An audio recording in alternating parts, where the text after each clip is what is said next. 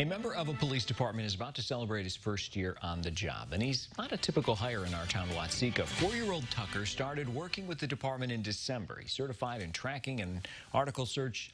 Tucker can also sniff out 7 different narcotics, including heroin, meth, and cocaine. That's part of the reason the department wanted to get a dog. We started having a problem when the flooding occurred here a few years ago. We've had a lot of abandoned houses, and the city is doing what they can and doing a good job of trying to get rid of those abandoned houses now. But the drug users have been using those houses as like little places to set up and use their drugs and stuff like that. Tucker's handler says he's been a good deterrent. Harris and Tucker are together 24/7. They do a lot of community relations and school visits, and they hope to continue that after the pandemic. To see all the Our Town stories, you can click on the community tab on our website. Plus, we are featuring a 30-minute special on Our Town Watseka. It is Friday night at 6:30 right here on WCIA 3. We will take a